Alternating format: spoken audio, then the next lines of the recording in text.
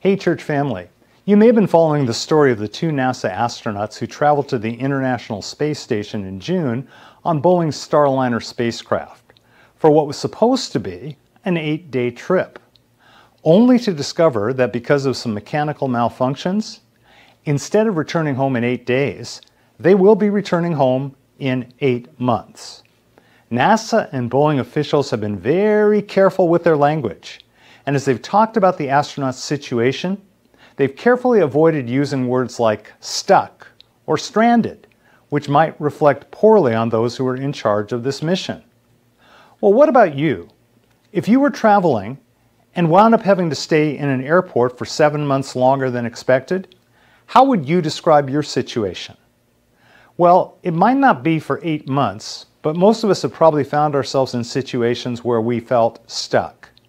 Maybe it's a canceled flight, or a hospital stay, or an unexpected business trip, or a long line, or even a traffic jam. It's sometimes hard to look at what we're going through as simply being an extended stay.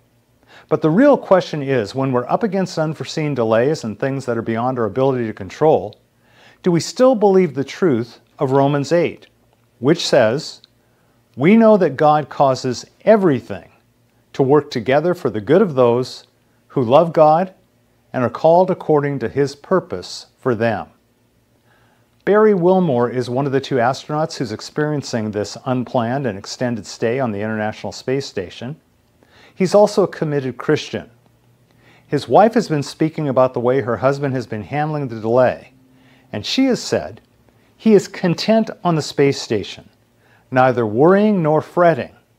She said, "We're not saying this means that nothing bad will happen, or that the Starliner will bring Barry home safely. But whatever the Lord does will be for our good and for His glory, even if we don't fully understand it."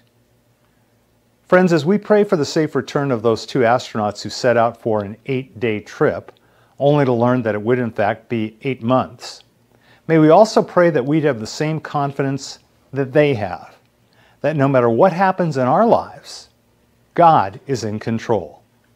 Amen.